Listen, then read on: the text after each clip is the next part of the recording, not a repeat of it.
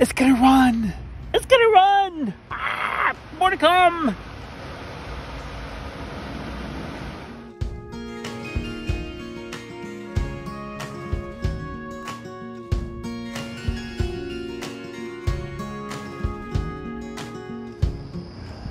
Hey guys, Mitch back for a little conversation with you guys and gals. I hope you enjoyed that beginning of the video. Just having a lot of fun. Let me tell you a story. My channel started back I think 20 years ago. I don't even know.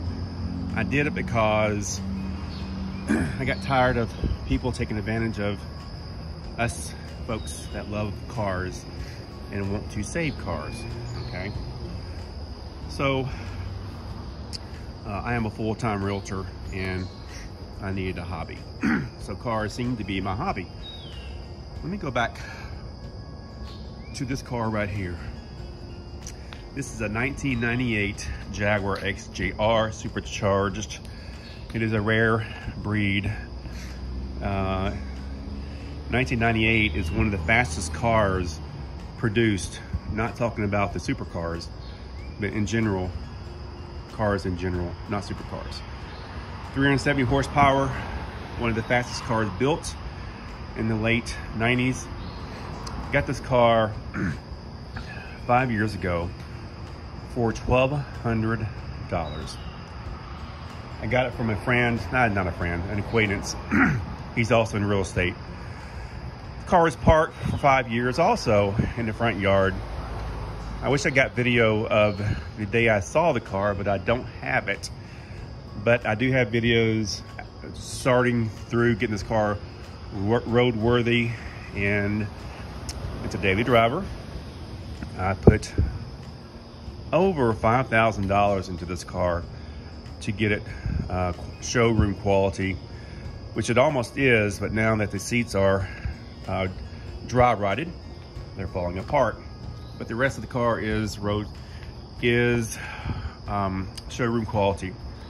This car today is probably worth maybe $10,000.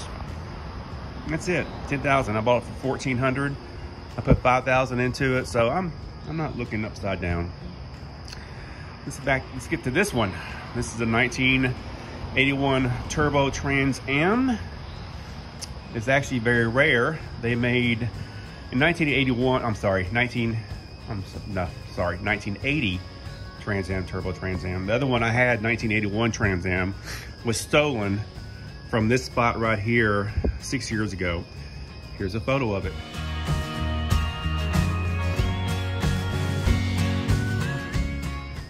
And if you look on my channel, there are so many videos of that car. It was called Miss Patina because it looked like hell. This is called Miss Patina 2 because she also looks like hell. In 1980, they built 3,500 of this model. This is the original engine, original everything. Everything's original and looks rough, but they made 3,500 of these in 1 year. And today this car is, all right, I purchased this car for $4,200 5-6 years ago, about the same time I got this one. Today it's probably worth another about $10,000, just like Miss Red over here. All right, this is this is called Miss Red. Okay, all right, Patina 2. Now, I actually hadn't put any money into this car. I put new tires, I put new rims on it, new wheels. So $4,200. I haven't put any money into it. The daily driver. I drive it more than this. Okay. So this is these two cars. Now let's get to this one. Here, American flag. This is, as you well know, 1989 Cadillac Allante. This car has been built from 1987 to 2003. I'm sorry, 1987 to 1993. Excuse me, get my years wrong. In those years, they only built 22,000 of these cars. And I purchased this car for $500 from a guy that I know, which I care for, which is a very, very likable guy. And he doesn't know why he parked it. Been parked for 5 years. There's videos in the channel about this car when I first got it. Just like these right here. There's so many videos of these cars on my channel. Go back and look at them. Back to this. Tomorrow's gonna be a big day. My brother's gonna come over here. We're gonna see why we think it's not running because of the fuel pump. All right. I want this car as a daily driver. I paid $500 for this thing, and people have forgotten about this car. There's not much talk about it. There's very few pages on Facebook. There's very few videos of these cars on YouTube. It's a forgotten breed. It's a forgotten breed. Nobody knows much about these cars.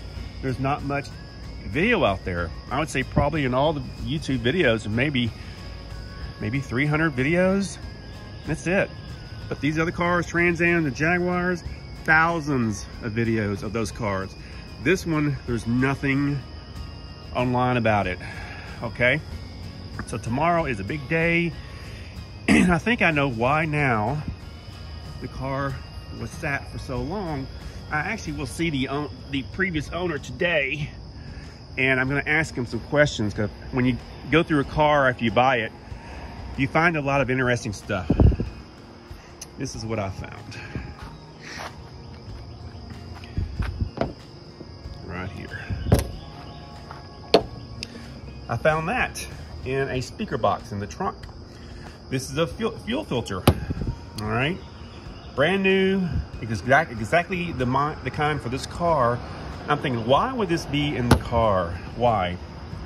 Well, somebody purchased it because it was not running. In other words, it was having fuel issues. All right, this is exactly, the parts for this car. So I'm thinking, all right, well, that kind of tells the story. I found this 3 days ago. Going through the boxes over there. So the problem could be only that. Fuel pump. This costs $23.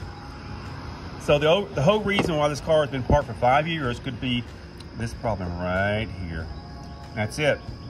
So tomorrow we're gonna brother's gonna come over here, we're gonna pull the gas tank and put that in. The pretty lights, yes. So let me go under the car. Swing back around here. Let's go this way. I'm sure you've never seen a car like this at nighttime. This car is very, very solid. There's no rust anywhere on the chassis of this car. Nowhere. And there is the gas tank right there. We'll be pulling that, and the part you saw up front, up top, was that right there. That's the fuel filter. That is what the part is upstairs, upstairs, on top of the car, because I guess they thought that was the reason the car was not running. It could be the reason, but actually it's not the reason. The fuel pump is not priming up. As you saw in the other videos, we have already looked at all the fuses, all the relays, and this should be the problem. So tomorrow, we should have a running car.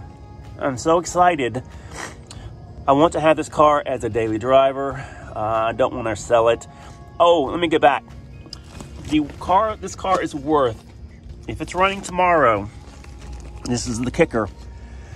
I bought it for $500, and this car, running condition, is only worth, get this, $3,500. That's it. That's all this car is worth. That's shocking to me. It's a rare car, 22,000. They built since 87 to 93.